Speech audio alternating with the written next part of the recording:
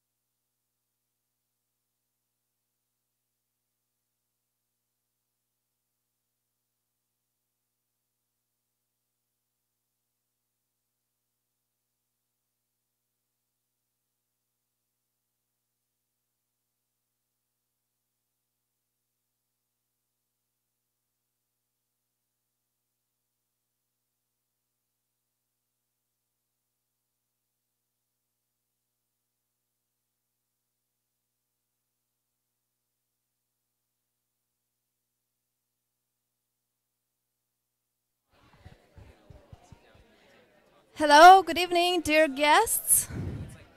We are going to begin in about 2-3 minutes, so please take your seats. You do, yes, and we'll give you your heads. We have one. Yeah.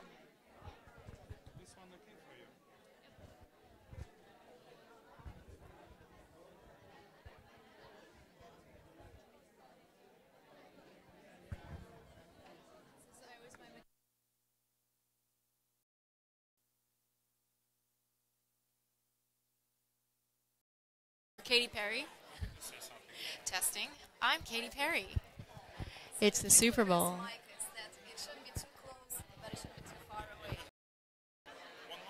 Hi. Is it enough? It's But you'll be able to adjust it. okay. Turn it off.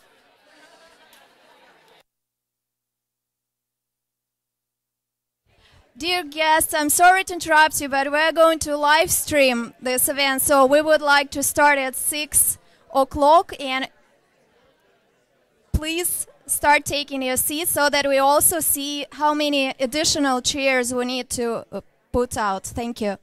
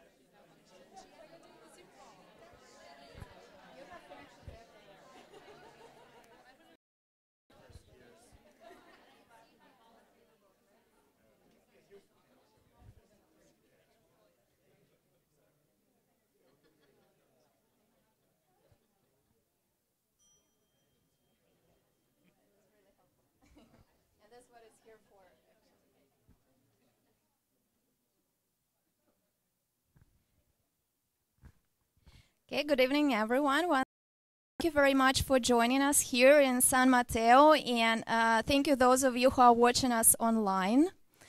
My name is Marina Gear, and I'm part of the team here at Silicon Valley Innovation Center, the company that is organizing this event tonight. Apart from speaker series events, we also organize executive trainings and educational programs in innovation trends. If you or someone wants to participate, please feel free to come talk with me or my colleagues here after the event. And now I'm honored to introduce to you our wonderful speaker today, Julie Trell. Julie, whose career in corporate philanthropy started as a founding member of Salesforce Foundation in 2000, where she launched the award-winning Employee Volunteer Program. Also, Julie built and led the signature Salesforce Foundation Biz Academy program for high school students. After 12 years at Salesforce, she joined as an executive director of the Workday Foundation. And right now, Julie works with emerging companies to design innovative integrated philanthropy programs. And as far as I know, she's about to graduate at National School for Creative Leaders based in Vancouver. Yes. Is that correct? Yeah, think. THNK. And giving it over to Julie. Thank you, Marina. Thank you. It's great to be here. I got this. This is my Katy Perry Madonna moment. I'm trying to get used to this. So before I begin, take a little poll. Thank you for those of you that filled out this survey before you got here. I wanted to just get an idea who is in the room, because I want to make sure that we also do have a chance to do some networking. So let me see if we can get the technology to work. So this is just to get an idea who's here. A lot of leaders from nonprofit. Raise your hand if you're from a leader in a nonprofit. I know I've spoken to a handful of you, and everyone look around because you're at the end, and so you can have these conversations. Social entrepreneurs, and I know some people are wearing more than one hat. CEO or founders of young companies. Who are they? Okay, great. People just curious, nearby, just want to drop in. Cool. Corporate refugee, those that are, tired of the corporate grind and wanted to do something good. Try out something new. Raise your hand. Really big. Good. We have a couple of millennials. Little millennials? Yes. Grant makers. Those grant makers are not want to raise their hand too high because people are going to ask them for money. I know, right? We have two people, executive senior levels at a corporate foundation. I think I spoke with one or two. And we have one VC in here. I would love to fill the room one time with VCs. That would be cool. Let me go. Okay. So that's who is in the room. And so this is the talk is about how to integrate philanthropy into your enterprise and make a social impact. And as Marina introduced me, I am Julie Trell. If this is the talk that you're here for, welcome. If this is not the talk you're here for, welcome. Before I begin, I wanted to talk about, there's two words that I wanted to set the definition of, and that's philanthropy. The origin of the word philanthropy means love of humanity. And I forgot my note. Hold on one second. In my bag, I have the notes. It's the big page. And it's not, the term today, philanthropy, you think of people writing checks, whereas it's really about taking care of humanity in the sense of nourishing, developing, and enhancing what it is to be human. And this is both for the beneficiaries and the benefactor that is involved with giving. So the giver and the receiver. So keep that in mind when we're talking about philanthropy. I just want to cheat. My cliff notes. And the other word is integrate. And this is really important because it goes through my story of how I've integrated stuff throughout my career. And it's bringing a meld with a part to a dominant culture. And the two cultures that I'm going to be talking about is business and also curriculum in school. So the way that I'm going to do this talk is give you a little bit of my story, my very serendipitous story, how I've integrated stuff, how I've done some programs, give some examples of case studies of how other businesses have done well, and also some things that didn't go so well. So those are always fun to learn from. So my story, I see some giggling, you know, this gold computer. My story, I'm going to start in 1996. I was a technology specialist in a middle school. Not having any formal training, prior to that, I was in an elementary school as a teacher in inner city Atlanta, where I felt I did a little bit more disciplining than teaching. But it was fun to use the computer, and I saw how this was a great tool to get some of the kids motivated. But mostly what was this computer, and yes, they were Apple IIes at the time, were in the back of the room, and they were used as babysitters almost. Oh, you finished your work, go and play in the computer. And I saw it as a tool. When I got to the middle school, I worked with teachers and to show them that, you know, those kids that aren't finishing their work in time or aren't finishing their work, they don't get to play. It's not fair. So I worked with the teachers how to take this tool, it was an expensive pencil, essentially, how to take this tool and use it to integrate it in their classroom so they could get work done. Yes, I was managing Apple IIs. I actually ripped them out. We put in Max 575. Still, everything was wired. We didn't have wireless yet. I was running CC Mail on an LC2 server. But it was a lot of fun. I saw the light bulb go on when I would work with teachers just to give them a little bit to take away the fear, how to open a document, how to save it, where to save it, and work with the students and let them kind of take charge sometimes and have the teacher no longer be the sage on the stage, but the guide on the side, and let them be comfortable with that, and where they can learn from the students as well. We used programs like HyperStudio, so there was more collaborative learning. And that's that child that wasn't able to ever play on the computer. I believe in play. I think we forget to play a lot of times when we get older. Play is important, but we want to make sure everyone has an opportunity. And so when I got the teachers to step aside and let it be very collaborative, the fundamental purpose of school is learning, not teaching. And it was really exciting to watch both the teachers get excited to see their kids' light bulbs go on, or when they learned how to do a little bit of HTML. I knew enough to be dangerous, but really exciting. You know, opening up a text document, a text file in a browser, and you can change the color and you can make a link. And the teachers and the kids got really excited with that. And so they got really excited that they could use this tool to be a new way of teaching and learning. So that was Richard Dufour, who's does research for collaborative learning. So one summer, since I have teachers' summers off, I went to Israel, and I was there for about 2 weeks, and I was in this hotel. There was a whole bunch of different buses from around the world. I was on the Atlanta bus. And I met this gentleman, this very tall, very present gentleman named Mark Benioff. And I said, "Oh, what have you been doing today? How was your day in Israel?" We were in Jerusalem. "Oh, my God, I was just out in the West Bank installing these NC machines in those classrooms. I work for Oracle." And I said, "What's Oracle?" Why would I know what Oracle was? I was a technology specialist in a middle school in Atlanta. Mind you, it's 1998. He fluffs himself up. It's only the second largest software company in the world. Okay. I was not impressed with that. I was more impressed and excited about the NCs, these network computers being installed in the schools in the West Bank. And I said, "Are you teaching the teachers? You can't just give computers to teachers. You need to teach them. You have to integrate it. It's not just a tool that you can give to them." So the following summer, I flew myself back out to Israel. Summer's off. And I worked with the schools in the West Bank, and it was really exciting. Again, taught them a little bit to be dangerous, so they knew how to use this tool. I ran into Mark about 10 months later at another conference, and he says, "All right, I've left Oracle. I've started a new business, a new company, and I want to start a foundation." This is in 2000. And I want to bridge the digital divide. I want to deal with kids and teachers. And I said, "Mark, that's great." Again, not knowing really anything about the technology world, just I was a teacher in Atlanta. I said, "But Mark, if you're going to start a foundation and dealing with kids and technology, don't just be a company that gives away money. You need to hire teachers so you know your clients." Little did I know that was my interview. And he hired me and finished out my school year. 3 months later, I packed up my apartment, my car, my cat, and we moved out to San Francisco. And I want to make sure that I don't forget anything.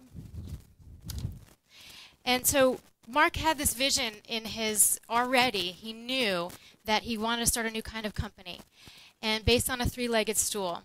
And the three-legged stool had a new kind of business, a new kind of technology, and a new kind of philanthropy. The new kind of technology was, we're going to deliver software over the web. And that was the word they used, SaaS, software as a service. Cloud wasn't even a word yet. It wasn't marketed yet.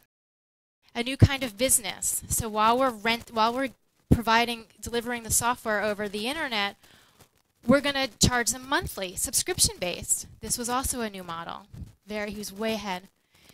And a new kind of philanthropy. We're going to start a foundation. I want to start giving back right away from the beginning. And I also appreciated the fact that when I showed up here, there was 115 employees. There was actually 3 of us already in the foundation. And he already knew that schools were an important customer that could benefit from a company. He knew he was going to be a 30,000, 15,000 person company in the future. So he knew that he was a company. He just didn't want to sell technology. He wanted to impact what was around him. Fast forward 15 years, lots of grants to San Francisco School Unified, iPad. So he really was had a lot of forethought.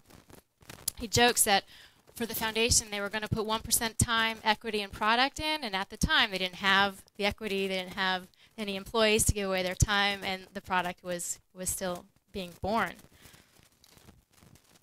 And so there was no off-the-shelf strategic plan. We couldn't go on Facebook to ask a question. I think Mark Zuckerberg was in middle school at the time.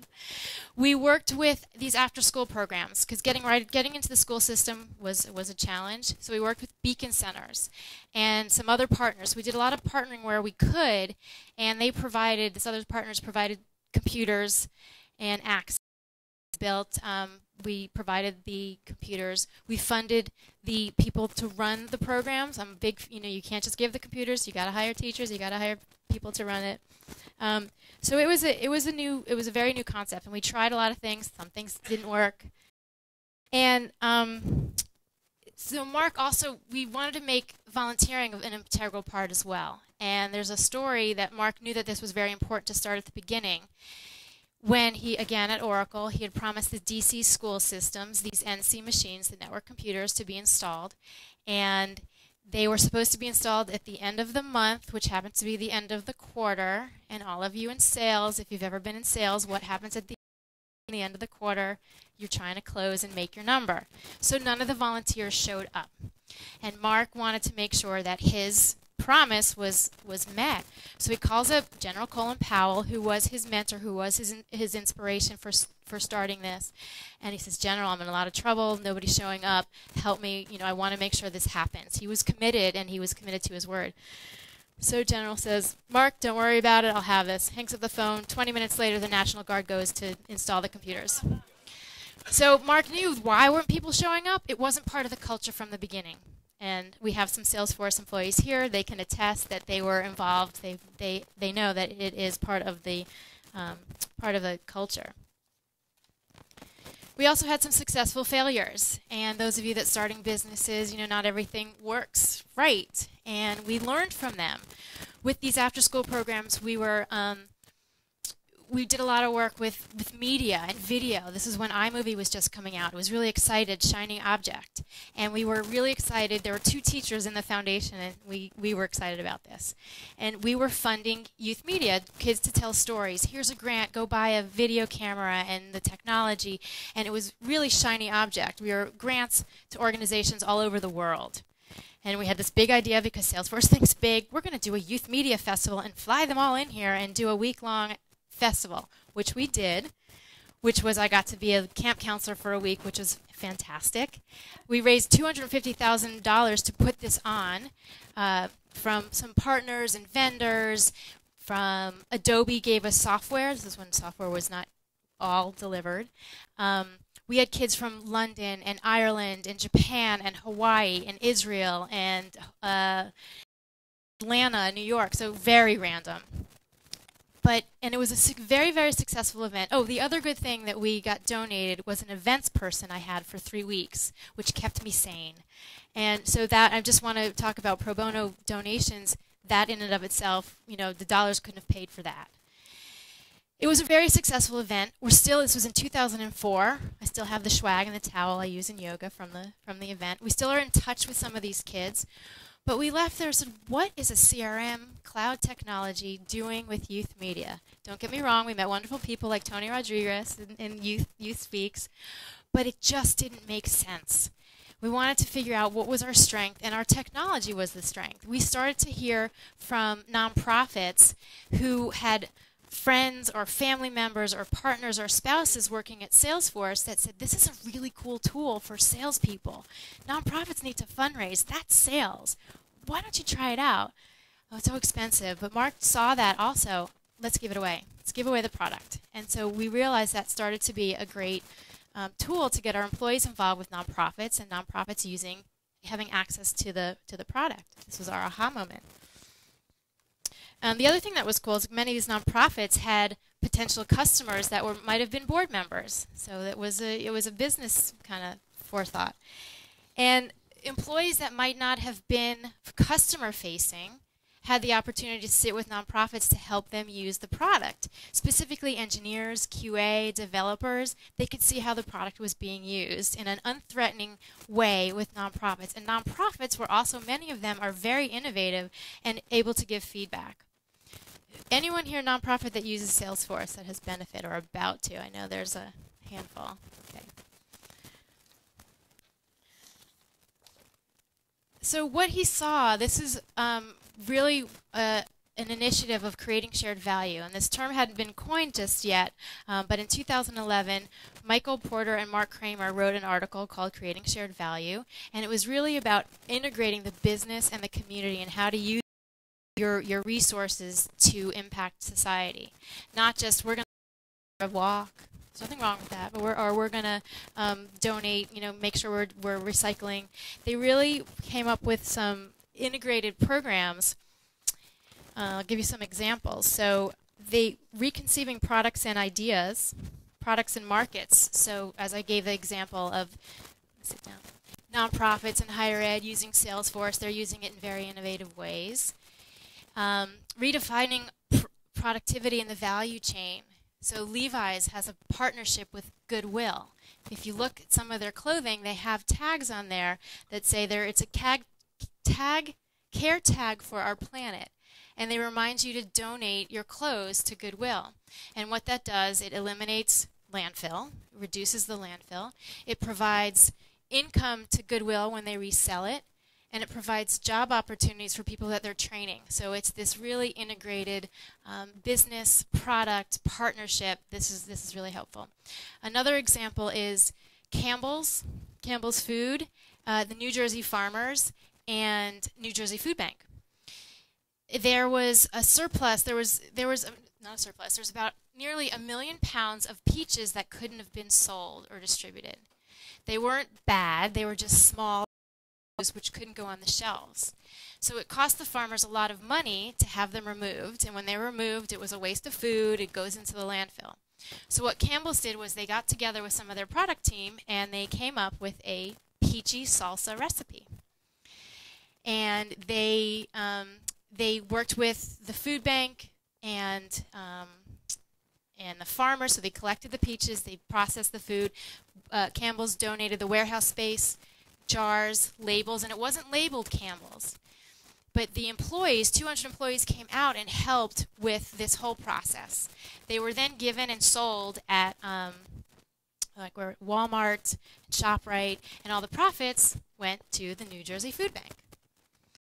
See how they saved money, got employees engaged, healthy meals, no cost, less cost to the farmers, and it provided knowledge expertise from the employees that they could provide their skill-based volunteering to build this product. And I wanted to, so I want to go back to a little bit about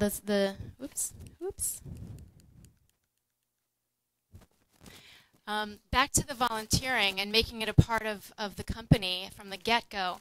If you joined Salesforce, you would come out from wherever your office was and spend 2 days, or a week, and 2 days was in a room like this, actually right over here, right across the street. And you learned all about Salesforce and who's who and security and this and that and chatter. But what Salesforce, that process, they always included the foundation, the Salesforce.com foundation, got to tell the story. And it wasn't just we got to tell the story, so it wasn't lip service. Half your day you went out and volunteered. We had built relationships with local nonprofits nearby so we could go, and they expected twice a month a gaggle of volunteers to go and work. So it was great for the nonprofit. They knew that they were going to get volunteers. They knew how to refine their pitch. They could practice their pitch with ongoing committed volunteers. The volunteers that were there, what was really cool is you had someone maybe from London who was in finance and an engineer in San Francisco that they will never cross their working life, but they're volunteering, either serving a meal or doing some stuff at Scrap and working with those organizations and having a conversation. So it's building that community across the company. And then when they go back to their office, wherever it is, it's not just lip service. I can bring my whole self to work and volunteer and do a volunteer project with my team. Surf for Life was a big partner. I'm pointing to Alex here. Surf for Life was a big partner because I think it was an employee brought it to the company, and since it was from top down and bottom up, we had a very successful volunteer program. And my title was VP of All Things Fun, Meaningful, and Rewarding. I wanted to show you that it does fit on a card. And how this came about was people used to see me in the hallway, and they'd be like, oh, God, I got to go volunteer. And I knew I didn't want to be director of guild. And I didn't want to be... So, these were things, when I would go out and volunteer, the light bulb would go on for them, just like those teachers that I was teaching, that it was really fun, meaning, and it wasn't mandateering. They weren't voluntold. I love these words to use, you know. So the benefits of volunteering, again, I've mentioned a few of them. Some of them are selfish, which is okay. You feel better about yourself, increase your sense of purpose, self-esteem, less depression. They say people who volunteer are 42% happier. You can have an impact. Some people do it sheerly for recognition. But in the end, they come out with a lot more than just volunteering for themselves. And it's like going to the gym. Who loves to go to the gym? But once you go, you feel great, right? Or once you make that time to go, or even meditating, put it on your calendar to do it. We really tried to make sure that volunteering, if you were doing a team volunteer event, to put it on your calendar, and that event was as important as a client meeting, and just to really, because we made a commitment. I know someone asked about skills-based volunteering. This is the new trend. There's a lot of organizations, a lot of companies really leveraging their skills-based volunteering. Their employees that have expertise, rather than just going and painting a school or serving a meal, which is still needed, they can bring their skills like finances, financial support, marketing support. They're more likely to get more skills. And I'm really committed, if you do develop a volunteer program in your company, work with the person who's also in charge of leadership development, because that can be a part of evaluations, that can be part of all of the programs that you buy for help with leadership development. This is easy, this is organic, it's a win-win. LinkedIn did something really interesting. So salespeople don't like to leave, they need to be on their phone. They had brought in a nonprofit that told them about their story, and since they're salespeople, they're good on the phone, they learned the mission, they learned that they were dialing for dollars. So they would call people, and they helped raise money for this organization. So I thought that was brilliant.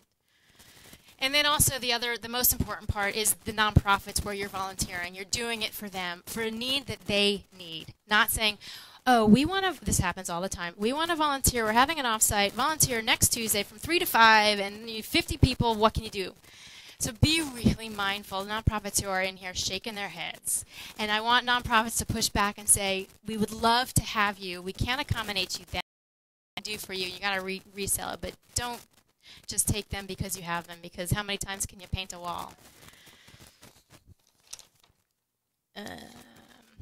So the other thing, as far as volunteers goes, there's a food bank in San Francisco and Marin. 1/3 of the 42 million pounds of food that's been sorted is from volunteers, is volunteer time. So that 1,200 volunteers that come in weekly, that's saving them about $3 to $4 million. So that's how, I mean, you might feel like you're not doing much, but you're really saving a lot. The other type of volunteering and bonuses and recognition, everyone should have on their seat. You got a little card from Global Giving. I see some nice smiles. And it's a different type of bonus spent on others rather than yourself. And there's been some research done where you're directing, shifting the focus of the self to others. And people have really appreciated things like this. So you can give it to people, high-performing salespeople, people who have spent a lot of time volunteering. They have, if you're going and recruiting on a campus, instead of giving out swag, who needs another T-shirt, you can brand these with your company name and direct them to, you have the student, or your person directed to the organization they want. This particular organization, Global Giving, they're all international cards, so you can find a project, give it to someone that you work with. You can use it for yourself, or you can, see how that inspires someone. The other kind of pro-social bonuses, and this is something that we started at Salesforce, were fellowship programs. Employees on the company side, so Salesforce Foundation was a separate legal company, they could spend a year working for the foundation but still getting all their benefits and their salary from the company. And it was an application process. It was high performers, but they had an opportunity to try their skills and work in another department. Cisco had done this in around 2000, 2001 when they were doing a lot of job layoffs. And instead of firing or letting go all of their senior executives, they gave them a cut and said they had an option to take a cut in salary and be placed at a nonprofit and work at a nonprofit. And then come back to Cisco when they could come back and they were able to rehire. Another fellowship, GlaxoSmithKline, does this. They provide 3 to 6 months pro bono volunteering where employees can go into health-related fields.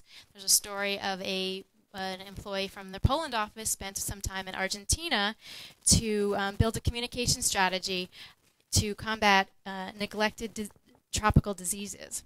So she went in there to help the organization, the nonprofit, build their communication strategy and train them so when she left, they were skilled enough to she had left them. So these are the kind of programs that companies, and then they go back and they're so inspired, re-engaged to go back to the company. Lots of other ways to use these cards. Just back to this, VMware gives onboarding, or your anniversary of that you've been at the company. David and Neil at Workday, they gave during the holiday, gave everyone $50 to direct. And then what happens is, so this is $50 free money. The employee will give on top of that. So you're helping. So it's almost like a match sometimes. So that's a thing that you can provide. So Salesforce Foundation, many of you have a nice handful of people here that have used the product. They donate 10 licenses, and above and beyond the 10 licenses, they provide a significant discount. And that money that money that comes in, that revenue, then funds the foundation. It funds additional grants. It funds the operations. So that 1% that was put in the foundation prior has since been spent down. They had to figure out how can we be sustainable without begging for money each quarter, each year for a budget. So the sales of the product funds that. The foundation also gave grants, and they gave grants to organizations that were using Salesforce. So it was to help them with the use of the product. And we would bring in employees to help review the grants. So they had knowledge, expertise on this would work, this won't work, and they also then would support the nonprofits when they gave away those grants. So that was what Salesforce had done. Optimizely, this is a A/B testing platform, and they also wanted to replicate the 1-1-1 model. And there was employees that are there that are former Salesforce employees, so they wanted to go, next company we work for, we want to have that culture again. So that was the other thing that what Mark's envisioned. It was viral. These people who were leaving were taking his idea to these other companies. An example that Optimizely was successful in, the Clinton Haiti fund, the emergency fund, they optimized the website and they found that they raised $1 million more in 1 week because of using this product. and they've had a big .org. So same thing, and they're bringing in their. These are small startups. There's 300 people, I think, at the company. Get feedback. Another one. 2 founders from Salesforce left and started it. So that product that I showed you at the beginning, that's really cool. Hopefully some of you filled it out on your mobile phone, because it's SurveyMonkey, but so much more cooler on your phone, anything mobile, and it's free for nonprofits. So they've taken that model, and it integrates with Salesforce for those of you. And the one challenge is, what happens is, and I had this conversation with Lauren, when you give stuff away for free, though, it's not always free. Nonprofits, am I right? You have to pay for getting it implemented or figuring out how to use it. So as a company, they're coming around. I know Salesforce is to providing these trainings and this support. Get feedback. Very, very small company, taking phone calls and answering these questions for free product is really challenging. My suggestion, as always, I've always said, there's an organization called Year Up, YEARUP, and they provide for young adults 18 to 24 that might not have, they don't have the Ivy League school, they don't live next to someone who works at Salesforce or Google or Facebook, and they provide training to these young adults who are very, very, very capable. 6 months in class, they're learning desktop support, they're learning project management, they're learning financial, depending on where Year Up is located. They're also learning these amazing soft skills that a lot of these kids coming out of college don't get. And they are then placed the second 6 months in corporations, in companies like Salesforce, Google, Wells Fargo. And everyone that I have met is so incredibly professional, so incredibly hungry, so incredibly willing to learn. I think this is an opportunity for companies that are donating or discounting their product to get a young person like this a great career path for them to run these kind of programs. Box is another one. The gentleman, Brian Breckenridge, who's running Box.org, also a former Salesforce employee, also Salesforce Foundation. They're doing 10 donated licenses and selling above and beyond that at the 50% discount. So just sharing. Is anyone use Box here? Okay. And I know NetHope, chance to talk, NetHope can provide some great examples on how they're using Box. Udemy, another small startup, the woman who runs HR was at Salesforce. And Udemy is a platform where anyone can teach anyone and anyone can learn. From meditation, how to get your dog to sit, Photoshop, coding. And what they wanted to do was provide their platform. So it's free to put your content on here and you can charge. But they want to get nonprofits who might be global and help train their staff. Knowledge out there, and they're providing small grants for people for nonprofits to build on their platform. If you need a camera to do a videotape or what have you, so that they want to do this at the beginning.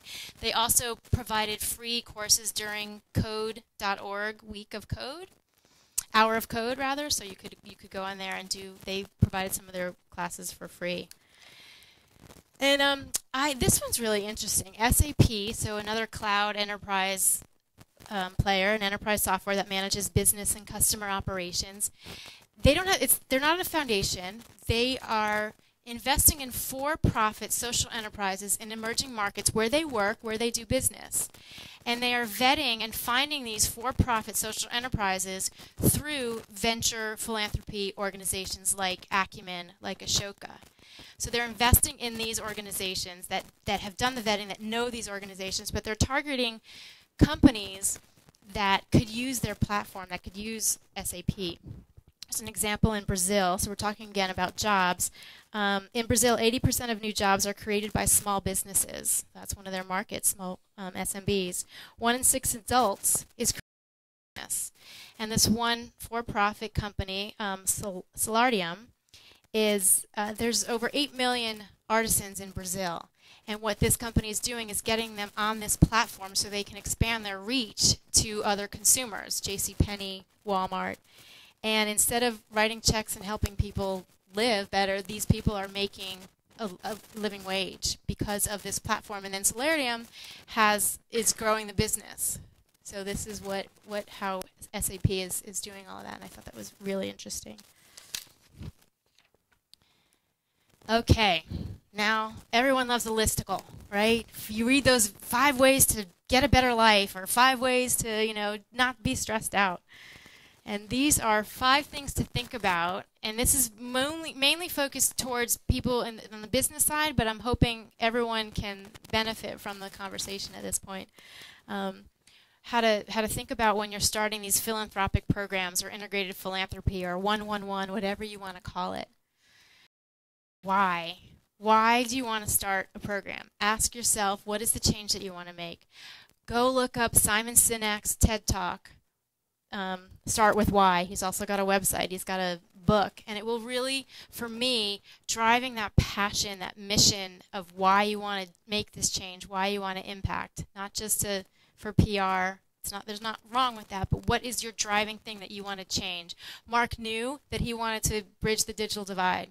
That was a big term back then. And he wanted to impact education, and that was his driving force. And then the how comes second. Whether it's a foundation, whether it's a department in another organization, that should come second, and let your legal people figure out how to make it happen. But you have your vision that you want to go for and set up. Think big and start small. The story that I love to tell all the time. There's a young girl walking on the beach after a storm, and on the beach were thousands of starfish. And she was walking on the beach, and she'd pick up a starfish, and she'd throw it in the water. And there were a bunch of people watching her. And she'd pick up another starfish, and she'd throw it in the water. And, why was she doing this? This man comes up to her and says, "What are you doing? You're not going to be able to save all of them. Look at them. There's thousands of them." And a little deterred, a little deflected. Those are the CEOs here. I'm sure you've heard that from VCs before, telling you, well, you can't do this. She stopped, and she bent down, and she picked one up, and she threw it in again. And she said, "Well, I saved that one." And this man was like, huh. And she kept doing it. So he stopped, and he went down, and he started picking up, and he started throwing them in also. And all the people watching were also. So start small. What you can, risks, take some chances, and think about how you can, then grow it. Be authentic. Tell your story. What is you're doing, why you're doing it, what challenge you want to solve, what can your product actually do, where does it make sense. Get your organizations or nonprofits, share your stories with corporations if you're using their products. Say, hey, we love this. We would love to do more. We'd love to see it to do this. Don't be afraid to share your work and what didn't work. I personally love to see, what did you try, what didn't work, and what did you learn from it? Again, I'm going to call out Net Hope. I'm sure they have a bazillion fantastic stories. They were just addressing a thing that was going on for Ebola. Where's Lauren? And yeah, okay, so stories to learn from there, because we fail from our little white towers over here, and we're trying to go into developing worlds. Engineers Without Borders actually has an annual report of their failures. Be authentic. Listen and learn. So this is the other thing that is really important. As a funder, you say, here we have this money, this is what we want you to do with it, go. As a nonprofit, I really hope that you shudder and say, you know what, no thank you. We know what we're doing. This is what we can do, and let us do it. Trust us. So as funders, trust your grantees that they will do what they need to do. Hold them accountable, but let them run with what they need to run with. And I always tend to see this paternalistic parent-child kind of relationship. The checkbook writers are the ones that are up here that are telling the child what to do. And I really would love to see nonprofits push back and say, this is what we want to do. This is how you can help. Let's continue this conversation. Let's have these conversations. And it's a partnership. It's not a paternalistic relationship. I'll go into that one later. What time is it? I want to make sure we have time for questions and networking, so I'll skip the Tom Shoes stuff. And then the last thing is hire someone. Hire someone to run these kind of programs, to own it, whether it's the relationships with your nonprofits or relationships with the business from wherever you sit. There should be someone that owns this. You can't just put a computer in the school without teaching the teachers. You can't just run this program, oh, we're going to do volunteering, and if you know volunteering a little bit better, why don't you do this? It's not going to happen. It's not going to grow. It's not going to be integrated into the program. So consider putting some money towards a person to run these kind of programs. And there's so many hungry millennials that would love to run these programs that are really creative, and just to be patient, give them that blank canvas. So I just want to come back to the origin of the word philanthropy.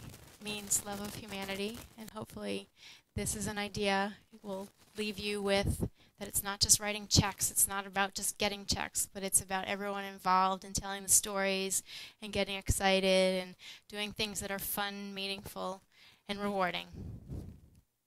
Thank you. So, I'm not done. I'd love to, I want to make sure that, there's questions and dialogue, and I'm not going to be the sage on the stage. I'm going to call people out that might be able to answer questions better than I can. So, I wanted to ask you to please ask your questions in the microphone so that our online audience can hear them as well. Do you have any questions? Okay. Thank you for the great presentation, first of all. My question is, what made you decide to leave Salesforce? 12 years in one place is a long time, and I start and build something new and find get re-energized with some new. I wanted to do more things internationally, and education was still my passion, so I wanted to do something with this. You can take the girl out of Salesforce, but you can't take the Salesforce out of the girl. So I'm still a huge fan in what they're all doing. Here. Okay. I'm running. Always with the controversial question. Uh-oh. I feel I've noticed that many of the organizations that are doing great things in philanthropy tend to have women involved and leading that charge. And I wonder, what is it that has caused that, and how can we support that more in other companies? Amazing woman leadership in corporate philanthropy. So have more women, or have more women running the programs? Well, yeah. I mean, I think that it's a great inspiration, and I think that it says something that women are typically those leading that charge. The more empathetic kind of roles. Yeah. I wonder how can we use that to sort of make that more empowering and for other companies to sort of stand up, and other women to also stand up and lead like yourself. Yeah. I don't have an answer to that. It's the same kind of question. How can we get more women in developer engineers and kind of roles like yourself? So Iori's at a developer sales engineer at Salesforce, right? And had some great examples. I don't have an answer. Does anyone have a better answer than me? I honestly don't know how to answer that question, and I'm not afraid to say I don't know.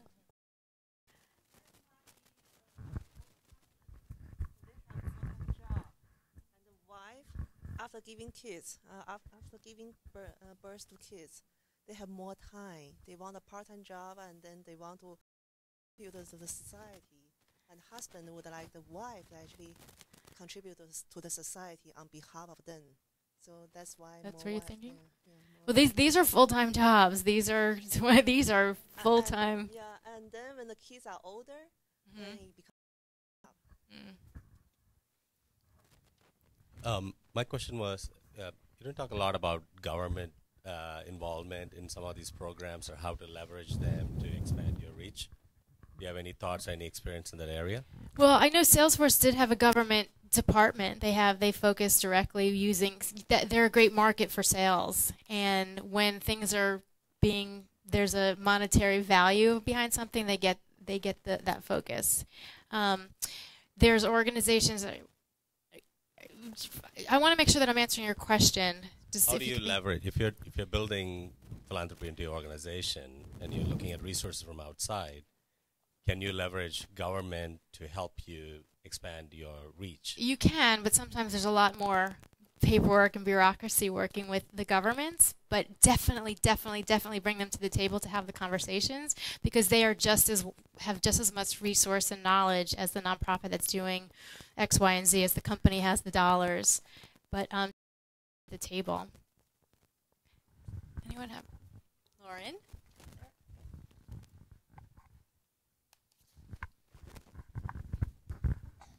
Great talk, Julia, and I appreciate your thoughts here. One question for you. So, coming both from the corporate world and from the nonprofit world, I think one of the things that I've seen happen a lot is people really struggle with the definition and how to execute a really good partnership. What advice would you have to both the corporate side and the nonprofit side, and how to think about approaching partnerships and how to lay the right groundwork to make sure that they're successful and can build over time? Great. So this is Lauren Woodman. She is the CEO of NetHope. When you ask a question, let's see who's in the room. I think that's really important. So partnerships, I think that is the most important and most exciting for me, to make sure you're getting everyone at the table. What's your project? What's going on? What have you done? And bring as many people as you can at the beginning to have these conversations. I know Tony. Where's Tony? So Tony, this is your role, strategic partnerships, correct? Wait, hang on. Let's get I told you I'm going to the guide on the side. I'm getting other experts to answer my questions for me. I'm only going to give this is on general direction, because I'm also on the board of a nonprofit, and I'll kind of answer it in that perspective first. Basically, the nonprofit, when striking kind of a partnership, has to be clear about what they're willing to do or what they're looking for in return from a grant or from a partnership. So I think it's kind of two-sided with respect to the nonprofit. What are their goals? What are their kind of what are they willing to do to achieve those goals? And from the company side, it's going to typically fall in within whoever's bringing the partnership to the table. So if it's coming out of a marketing group, coming out of a sales group, they're going to have very clear kind of reasons why they're coming to the nonprofit. If it's coming out of the corporate foundation, it'll have kind of a softer kind of general role. So I do think, and I'm kind of answering with the nonprofit in mind, you have to be aware of who's within the company is bringing forth kind of the partnership arrangement. Yeah. Guidelines, specific guidelines, we'd probably have to do a little research, and there's experts in the field. We typically, on the GuideStar side, kind of give general guidance. But from the nonprofit side, you do have to just be aware of what group this person represents, what role within the company, and tread lightly or tread carefully around kind of what you're asking for. And being okay to say, no, maybe this doesn't work out for our organization. Exactly, that's okay. And so just to reiterate your point is, know who's in the room, know who these people are. There's LinkedIn. This is a tool as a sales professional. Who are you talking to? And people that go into the room, make sure that you're not going in like, this is what I want and this is the way it should come out. There's going to have to be some give and take, and I'm sure you have experienced that on both sides. And be okay to say, no, this isn't going to work. Make sure that you have the long-term plans, the why. Everyone in the room, make sure that is set from the beginning, the definitions, the words, ask questions. Maybe even do 5-10 minute meditation so everyone's just stopped and is mindful. Does that answer? And if you want to add something, you do a lot of partnerships. Any success stories that you have shared?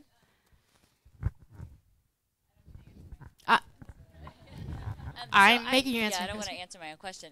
But I was just really interested because, I think, and to your point, I think the expectations is really the critical point. And I love to see you reiterate that and bring that up over and over again.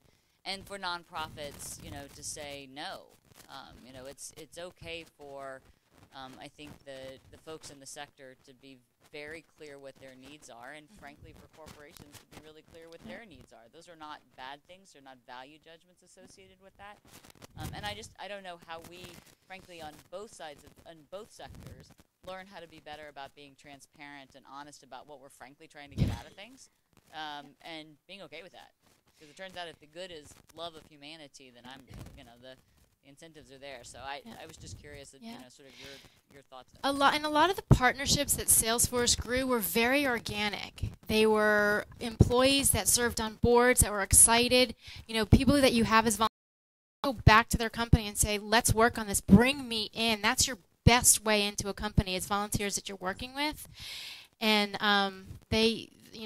that's a great way to get in. I had another thought, but it just disappeared. Go ahead.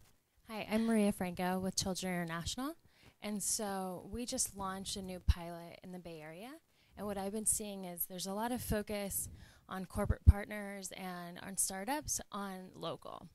And so we do all international work. So I'm trying to figure out, is there a place for international support?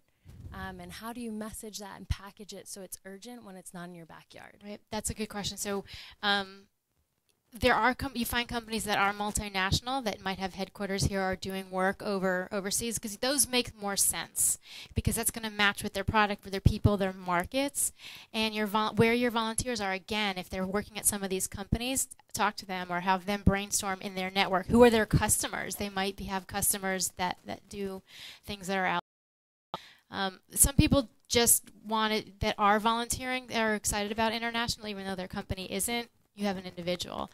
That made me remind me of, back to the partnership article in New York Times. There's two articles that were really interesting. One that Mark wrote in HuffPo about activating your stakeholders. And he quotes Milton Friedman's, "Business of business is business," but Mark disagrees with that, and he has for many years. And it's not just about your shareholders, it's not just about your profit, it's about everyone involved. So the HuffPo article. And then there's another one where it was talking about peer pressure philanthropy. And if anyone knows the SF Gives initiative, the SF Gives. So SF Gives is a big campaign that is run by Tipping Point. Mark just decided, Mark, again, big thinker. Poverty in this town. How can we address it? All these big companies are coming in, the Google buses and the Facebook buses and rents, and let's solve it. And so he partnered with Tipping Point, who is a venture philanthropy organization, and they have 42 nonprofits that are in their portfolio that they have vetted. If you make it into that portfolio, you are golden. That means that you have got a gold star. And all of these organizations that are in there get unrestricted funding. And Daniel Lurie, who is the CEO and founder, believes unrestricted funding, you trust your grantees, and they're moving forward. So Mark says, we can get all these, why are all these companies here? They're living in San Francisco. They need to be involved. Every $500 million. And he did. That's who he was. He is. You need to get on board.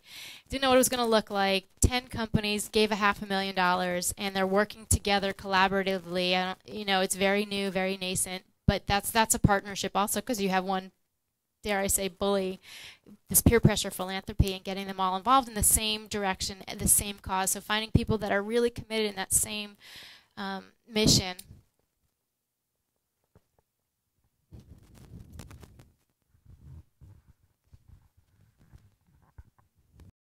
Hi, I'm Simone. I'm working for an innovation consultancy focusing on conscious innovation.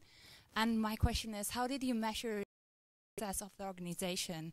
So sales was really number driven, and this is always the big problem or challenge with our clients. It is a huge problem, and I don't know if I can give you a great answer, because a lot of their impact, they say, is impact or numbers. We have 50,000 volunteers and 20,000 nonprofits, and this much money we gave away.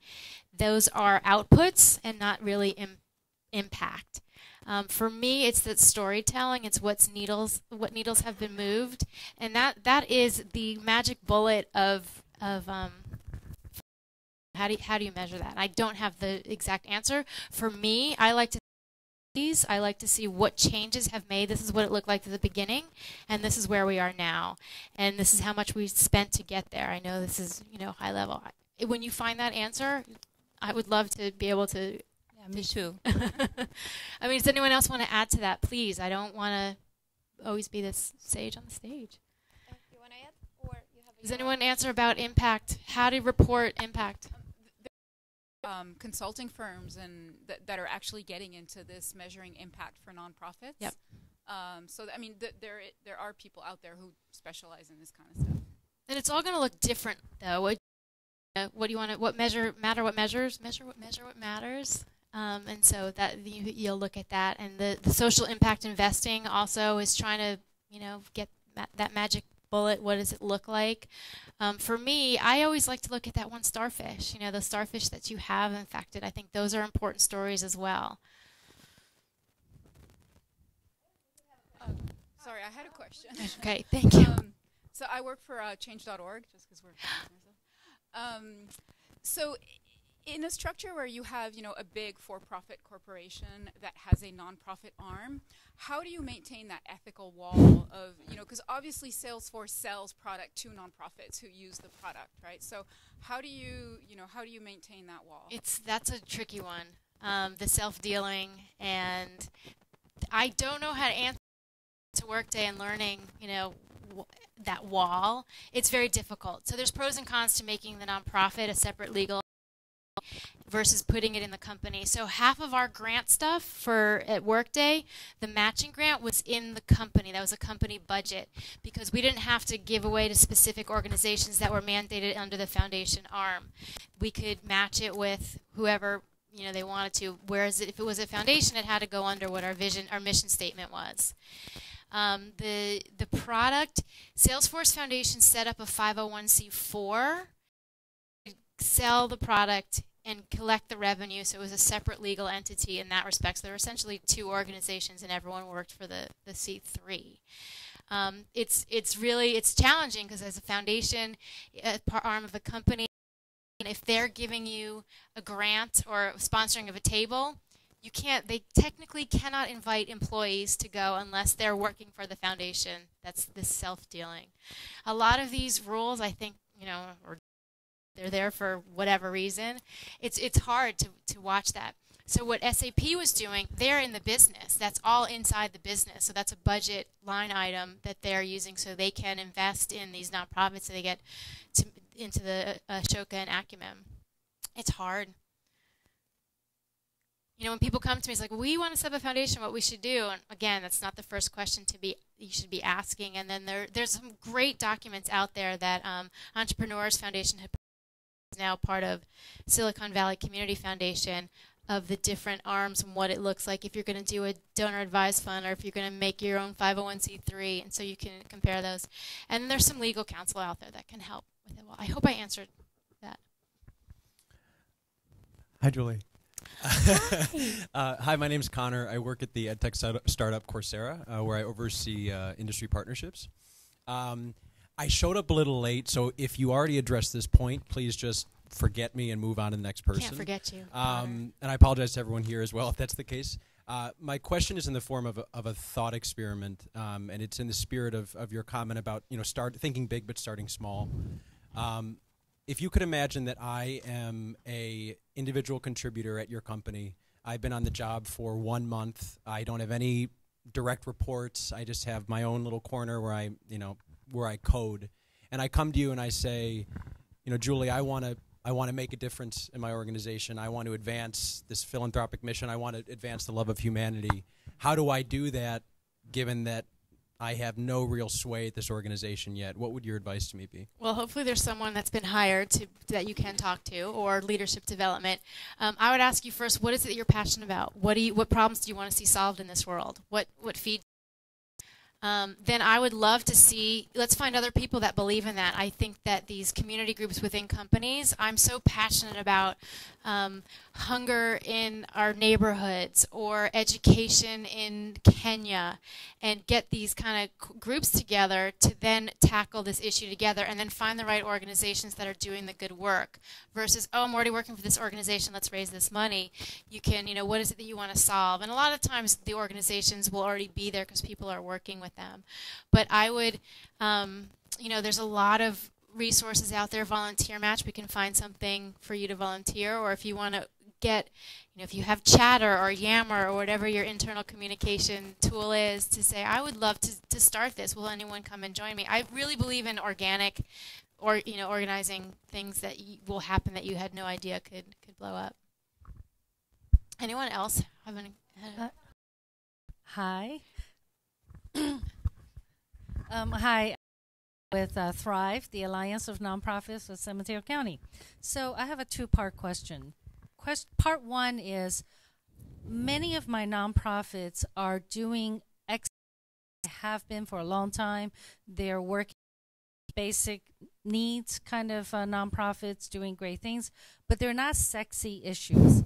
So what I often hear is, we're in the middle of Silicon Valley. We're in San Mateo County, so we know a lot of companies we would love to work with they want to see something innovative. They want to see something never been done. They want to be part of a brand new entrepreneurial project. So how do we sex it up, these basic needs? Yeah. How do you sex up mental health? How do you, Yeah. So it's not meant to be funny, right? But we know, those of us in the room, a lot of us know that's a real issue. So that's part one of my question. Part two is, I also have spoken with a lot of nonprofits who say, again, we know there are a lot of great companies in this area. We would love to engage their employees because we know they're actually looking for opportunities for their employees. But gosh, we don't even know how to get in the door. And for companies that have matching programs, how do we even get on their list? So, how do you bridge that gap? Right. So the first part sounds like that's communications and marketing. And yes, Excels. I always like to do brown bags. If you can go into an organization and talk their language of the company and say this is what we're doing and how we're doing it, and get employees involved. And even if there's a few pro bono volunteers that can help with that, I think that's really important. Unless you have the big Mark Benioff peer pressure philanthropy behind it, getting into some of those groups. And inviting organizations, companies to come, and they don't like to go a lot of places, so if you can offer, we'll do a lunch, we'll come and talk about this. A lot of companies will offer brown bags for how to buy a house or health information, and that's one way to get people to come in and say, look, we need volunteers, this is how we could use you, and they're very clear on what is needed. That's one way of getting in. There's organizations like the Bay Area Corporate Volunteer Council, where companies get together, they meet bi-monthly and talk about their program. So if you're in their system and say, hey, look, we have these, there's a listserv that goes out to everyone, that's another way to possibly get in there. I know, the storytelling is so important, and if you have, again, that costs money to tell those stories, to make those videos, that's one way to get that aha moment. And Alex was... Oh, sure. Oh. Okay. Wow. Hi. sorry. Okay, please go ahead. So I know that I hear a lot of questions about people trying to develop corporate relationships. Thank you. And hoping that, that we can find a foundation or some partner in the corporate community to... Who are my you? name's Alex, and I'm with Surf for Life. We're a marketing and branding nightmare. We have nothing to do with surfing. We actually we send people all around the world to build schools and community centers, critical infrastructure. But at the end of the day, what I found is that you're not going to get a lot of these relationships tabled up to you. One way is that obviously if their employees at a company are engaged, they're going to bring that organization in. But when I was trying to get Surf for Life off the ground, I would sneak into corporate cafeterias and talk to people, and I'd find out what programs would coordinate with what Surf for Life offered, and I'd go into NetApp. I snuck into the cafeteria, and I sat down with people who looked around my age or younger and pretended to be younger, and I would say, hey, did you know about the corporate volunteering program? And they'd say no. Okay, cool. Well, you can go to Costa Rica and build a school right now if you wanted to. And they'd say, yeah, really? And it's like you have to run your nonprofit like a business, and if you want it to succeed, I feel like you have to do some of that stuff to make it succeed. So I wouldn't say that they have to go randomly, accost people, but knocking on doors, you should do it any business, and I don't think that should be separated from the nonprofit. Yeah, and thank you, Alex, for sharing that. Calling up companies, say, do you have a volunteer program? I'd love to hear more. Let them talk about what they have to offer and figure out how to match it. Yeah, I'm Casey Kaustaf Chaudhary. I'd like to add something to what Connor said. If you are an individual, you are in a new company, and your company is really not doing anything, you always have the option of joining a really good nonprofit. Like, for instance, I was really interested in contributing to a good nonprofit, and somehow I got involved with the leukemia lymphoma a few years ago, and then I got on the executive committee because I help screen, nominate, and mentor people to stand for Man and Women of the Year. And it's been entirely rewarding. And LLS is more efficient than most companies. And it's not the charter of a lot of companies to start nonprofit. I mean, Salesforce is an exception, is best of the breed. But 90% company is not as great as Salesforce. So instead of trying to evangelize within a company, you can always reach out to very good organizations, and they'll give you a chance, and you can really grow with them. I mean, that's been my take. And I think what LLS has done in advancing cure for blood cancer, if a corporate company is trying to do that, they won't be able to do that. So instead of trying to kind of run yourself against walls within your company, just seek out corporate best of the breed philanthropies, which has very good reputation. And maybe your work would become the tipping point to greatness. Yeah, if you're working for a company that you have this excitement to go and volunteer, hopefully you have a company that will let you kind of think out of the box and bring in a blood mobile or bring ideas to the organization.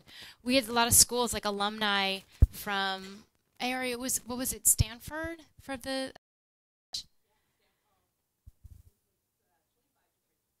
different schools. Yeah, so there was a bunch of universities, so this is also great for college recruiting. They were doing their for small business incubators, accelerators in New Orleans. So we sent a team of employees to New Orleans to work in startups. They're mostly social businesses, though, social enterprises. Essentially, was because New Orleans needed the business, so any kind of economic development was great. And they these 7, 10 volunteers, employees went, and Ari just told me that it changed her life for this one little project to spend a week down there and coach and mentor and try and get Salesforce. Some of the companies were using Salesforce, some of them didn't, they didn't have to, but it was a great experience for both sides. Be Nike. Hi, my name is Michael.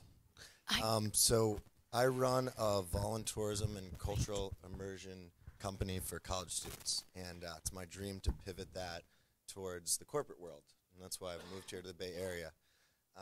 My question is pretty simple because recently for Indian Arrows asked me to take charge of their they do, but I'm really interested in how you see startups and early enterprises that don't have dedicated philanthropy departments attempting to take a stab at that right now. Yeah. From my own, experience and what I'm trying to do, and to see, I'm very eager to speak with any of you who are trying to incorporate philanthropy in your companies. Yeah. Because I would love to help. Yeah. It's a great question. There is an initiative that Salesforce Foundation and Full Circle Fund and the Entrepreneurs Foundation, I think of Denver, is all working on called Pledge, Make the Pledge. And it's a pledge that you make that that you will give some of your equity, some of your product and or your employee volunteer initiatives. You don't have to do all three, but the way I understand it is that they will help with these kind of projects. So that's a think tank, if you will, or a resource to help build these companies. And I'm happy to talk to you too. So Michael's at you're part of Wearable World, right? Yeah, that's one of the incubators. Yeah. Well, any other questions? Any more questions? I hope you guys can talk amongst yourselves, because I think there's a lot of in this room, a lot of good stories. All right. Well, if there are no more questions, then thank you, there is one. Feels like there is one last question. Hey, Ori. Sorry, I just wanted to sort of circle back on the original question I had about women. One of the things I'm working on is supporting women in workforce development and wage equity. And so definitely I'm hoping if there are organizations here who are looking to support that mission or have connections in that space, please just connect with me. Great. That's all. And I want to have one more story. I'm actually going to call out Sue to answer Connor's an example to illustrate that. We were at a company meeting, I don't know, 500, 1,000 people already in a big room, and Sue was just inspired by watching Inconvenient Truth and raised her hand and says, Mark, what are we doing with sustainability and environmental and being a good corporate environmental company? And Mark did not have an answer and said, go figure it out. And then she created her own job at Salesforce, and she ran the sustainability program there. Stood up and asked the question. Thank you everyone for coming out, and Julie, thank you very much for being our guest speaker. Those of you who don't have the gift card, please come to me and I will give you one.